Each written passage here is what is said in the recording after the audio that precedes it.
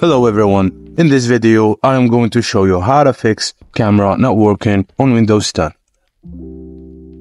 If you're experiencing issues where your camera isn't working, the first step is to go to Settings and open Camera Settings. Make sure to turn on camera usage for all apps. Check if this resolves the issue. If not, let's move on to the next solution. Solution 2 involves going to your device manager.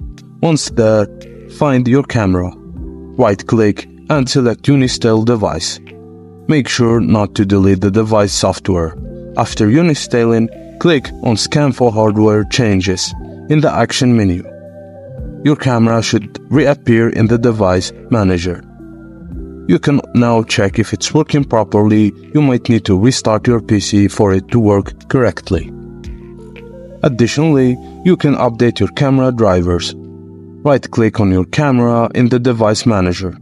Go to Properties, then Driver, and click on Update Driver. Select Search automatically for updated driver software.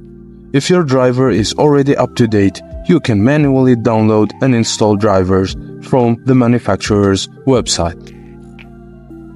Lastly, check if the camera is disabled using the function keys, especially on laptops or keyboards with function shortcuts. Ensure that you've enabled the camera using the designated function key. After following these steps, your camera should be working again. Thank you for watching, and please don't forget to like and subscribe to our channel for more.